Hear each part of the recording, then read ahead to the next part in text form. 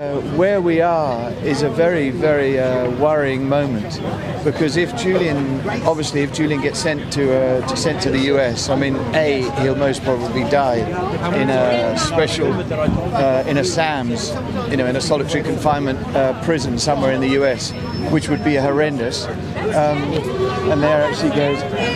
Come in, come and speak to Jamie. Come on, come and chat to Jamie. There's a lot of love going on here. I've had it's been so hard recognizing. What are your hopes for tomorrow? Well, I think the sort of probables, the things that I consider as possible. My favourite, as a sort of one of the possibilities, is that he gets his final appeal or application to appeal, chance to appeal, rejected.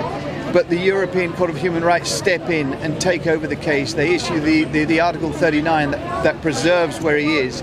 Possibly he'd be moved to Strasbourg or to France, hopefully to a better environment, perhaps even let out on bail to be tagged. But that, to me, of the possibilities, is my preferred possibility.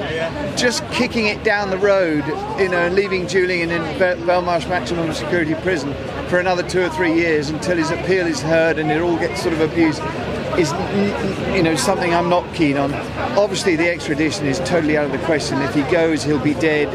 It'll be the end of our rights to know. I noticed it was interesting, Victor, that they made that reference to our rights to know. That's what this is all about. I need my speakers, please, people. Yeah. Thanks, mate. Thanks. Bob, Daniel.